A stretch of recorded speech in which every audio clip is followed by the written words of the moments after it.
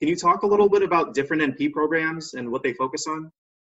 Sure. So, yeah, this particular program is primary care, Mhm. family nurse practitioner. So, the hours in clinical are focused on primary care. There Sure. are some opportunities to do your clinical hours in specific specialties like women's health or cardiology, but it's not the majority of the hours. So that's important. And the didactic portions also focused on that primary care. Other programs, pediatric nurse practitioner will be focused, and you'll be certified in pediatrics. So the pediatric nurse practitioner wouldn't be able to work with adults, okay? Okay. Family nurse practitioner, you can in fact work from cradle to grave. You can work in pediatrics, you can work with geriatrics. You can even, in our state, you can work in acute care, but again, you're not certified in acute care. So you might see that down the road where there's gonna be some um, doors closing for FNPs to work in acute care setting like the hospital setting. Right now you could, but in certain other states you can't do that. So it depends on the state you're with. Also nurse anesthesia, that's again a master's degree, Mhm. working as an anesthesiologist. And there's a clinical nurse specialist, and there's adult nurse practitioner, adult geri, where you could only see adults and no pediatrics. So it depends on the focus of that program. So make sure when you're looking into a program, what is the focus? What are the hours for clinical? How is it broken down? You want to make sure.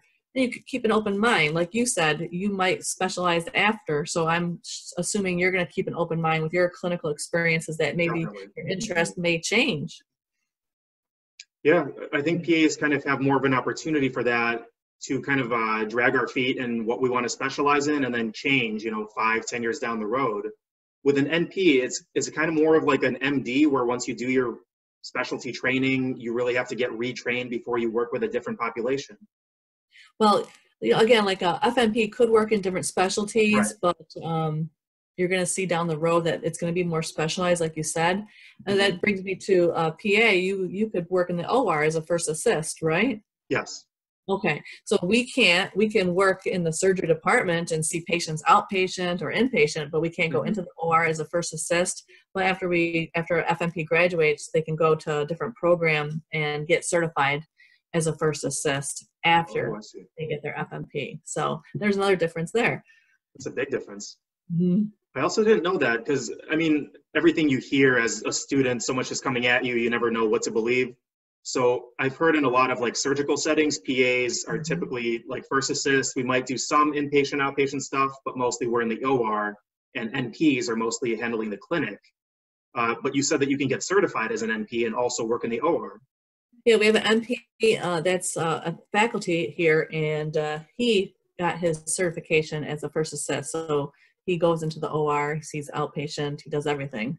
Okay. So yes, What does the training involve? Like once you've already completed your NP training, you want to be a first assist. Is it like 2 months, 6 months, a year? I'm not sure exactly. It's a few months, and then there's some clinical hours, of course, in the OR. You have to do so many hours in that role, of course. So I don't know the Sure. details, but it's less than a year. Okay. So it's not insignificant, but it's definitely not like a whole nother 2, 3 year degree. Exactly. Yeah, it's very Okay. doable. Well, I definitely learned something. So if you want to be an NP, but then you decide you want to do surgery, you could always get that as well. And it's not, a huge commitment to go do more training.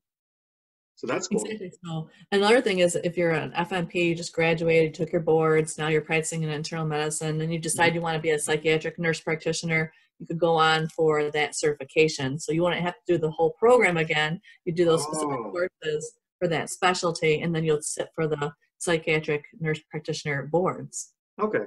And those things basically just have everything that, like as an FNP, you didn't get trained for. So maybe it's a year or so, maybe 6 months, whatever the difference is. Exactly. Okay, well, that makes sense. So really didn't know that. You can kind of pick and choose. You just need a little bit more specialized training, which might actually be a good thing, to be honest with you. Yeah, because you have your core classes like your pathophysiology, your pharmacology. Hmm. You have some of those core classes. So if you do go on for another specialty, some of those will be transferable in. Does that make sense? It does. It's kind of reminding me of like a Girl Scout or a Boy Scout belt. You just get your badges and you can get like all these different trainings throughout Mhm. your career and you can Exactly. do all this different stuff. Yep, exactly. Well, that's kind of cool.